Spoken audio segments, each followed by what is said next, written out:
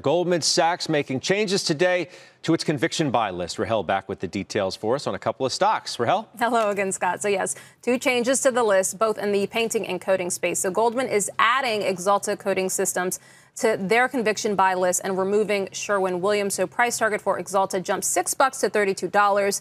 Now, unlike some of its peers, consensus estimates for Axalta have remained relatively consistent despite momentum for its end markets in the coatings industry.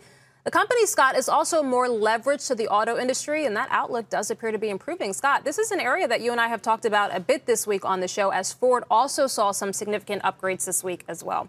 Price target for Sherwin, that remains $750. It's reiterated a buy.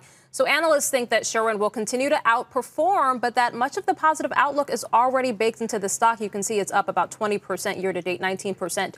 Very different stories, very different stock performances. While Axalta is down 16% year to date, as I said, Sherwin is up almost 20%. And Scott, it hit a new high as recently as September 15th.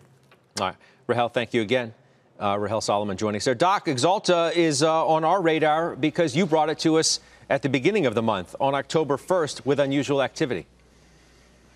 Yeah, and luckily, Scott, it was around $23 a share then, and they were buying the 24 calls, which have now gone pretty deep in the money. So it's been a good trade. I've taken off a little over half, Scott, and given that these options expire in just 2 days, it might not be by the end of the show that I'm taking off the rest. But I certainly like the idea that Goldman has embraced this trade. Yeah, stock's up about 1.5%. Jim, Sherwin-Williams, you own that, right?